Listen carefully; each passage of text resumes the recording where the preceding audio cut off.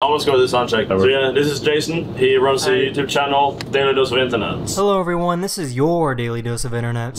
I don't know we're vlogging right now, but hello. Yeah, we are vlogging. Have you given him $1,000 yet? No. He lost $1,000 on bowling.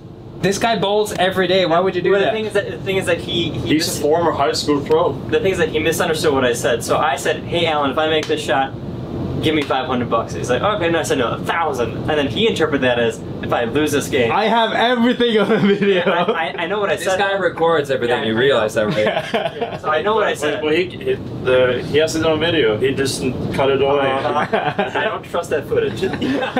Fake news. This footage has been tampered with.